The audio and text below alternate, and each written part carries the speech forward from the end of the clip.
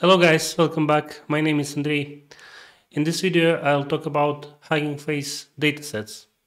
I'm building a dataset for Donut ML model fine-tuning to be able to extract data from different documents. This dataset is based on two attributes, image, and second one is a JSON string which represents the content of the document that I'm looking to extract. And this data is being used to train or fine-tune the model. And the dataset is based on invoices data that basically all this data is annotated and labeled by me. Online I found a free open source set of sample invoice documents, around 1000 documents, and now I'm trying to annotate with our Sparrow UI annotation tool some like 500 documents, and I'll try to use them to do the fine-tuning. But in order to do the fine-tuning, I need to convert the data to Hugging Face dataset format for basically to be able to pass the data to the fine-tuning process in most easier way possible. So in this video I'll explain how Hugging Face dataset API looks like, and it's really simple and straightforward to use.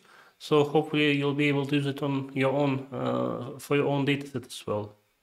So let's jump to my screen.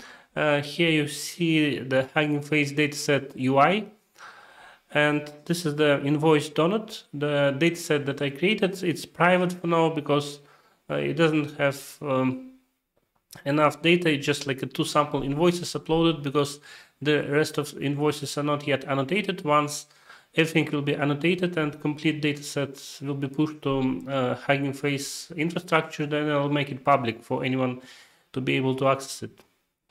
And yeah, because this dataset is private, then dataset preview is disabled. As soon as dataset is public, then you'll be able to preview dataset directly in your browser and see what is the content is packaged inside into the dataset.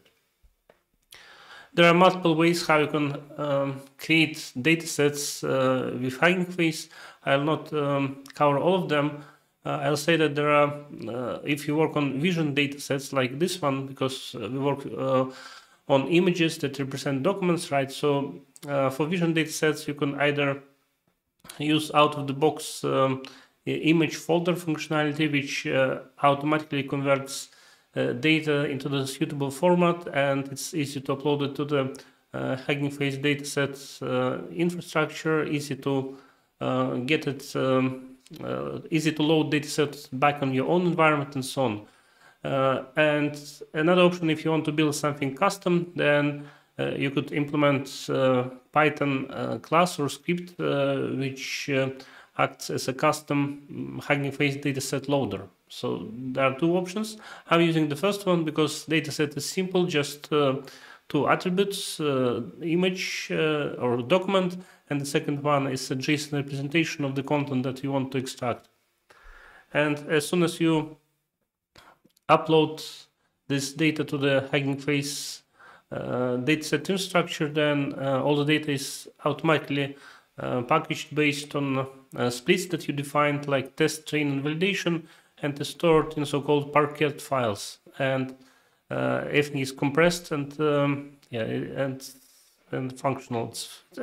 It's very useful. As soon as you have your data on Hugging Face infrastructure, then you can load it from different environments, from your development environment, from test environment, from production environment, just by referencing the name of the dataset. And let's see how is implemented. This is the Sparrow data project. It's also on the GitHub. I'll post the URL below the video. You could get the code from there. And the idea is that there are a couple of scripts running over here. And now, as I mentioned, not all data is annotated yet, not all documents. So just have two sample documents included. And I just replicate the same documents in test, train, and validation for simplicity. Later this will be changed. So we need, in order for Hugging Face image folder, out-of-the-box functionality to work, we need to have folders to be named as splits, like test, train, and validation. Then we got all the images here, and then we need to have metadata JSON file, which is like a single line JSON. So for every entry, for every document, you'll get single entry. So the JSON structure is translated into into single line structure and is stored in this file. So like this. So this is the first file, second file, and so on. Right, and we get mappings also. So we, in order to build the metadata file, we need mappings of in a JSON format of the data that we want to extract with like a key value pairs from the doc for each document. Right, and this key value pair data is not being used directly by Hugging Face Dataset. First, in the first step, we need to prepare metadata out of the key data, and then Hugging Face Dataset is constructed out of the image and out of the metadata. So we get run donut script here, and there are two steps. In the first step, what we do, we generate metadata. So we generate those metadata files for each of the splits. And in the second step, we generate dataset. So if you look into the metadata generator script over here, we get a loop, and we iterate through files, and we construct basically ground truth and file name. So two elements will be, those two elements will describe our dataset. So file name will be image name, and ground truth, it's the key value pair mapping translated to the single line JSON format. And all the data for each of the entry will be wrapped with GT parse. This seems to be when we fine-tune donut model, it expects out of the box GT parse to be like a top attribute wrapping entire JSON content. Right, and for the dataset generator, so this is the place where we construct Hugging Face Dataset. So for that, we just call load dataset out of the box function from Hugging Face Datasets, and we specify this keyword image folder, and this is the special name. It means that Hugging Face Dataset API will try to build Hugging Face Dataset out of the box for us without the need to write any custom Python class which would translate the data from raw format into the Hugging Face Dataset format. So this image folder implementation handles everything out of the box for us. Then we specify data directory. We point to this image folder with subfolders that would indicate splits. Right, and we just say that we want to return train dataset split in order to test how it was constructed, and we print out some information about train dataset just to make sure that everything worked fine. Okay, and in this case, in this step, we created metadata, we tested dataset, it was constructed fine. So in the next step, we would like to upload our data to Hugging Face Hub to be able to share it with others if your dataset is open, or for your own convenience if dataset is private, so you could use this dataset on different environments on different machines. So under dataset uploader, what we do is simply we call load dataset with image folder, again the same thing, and if dataset is unchanged, it will just reuse cached version of previously created dataset, and we call push to hub.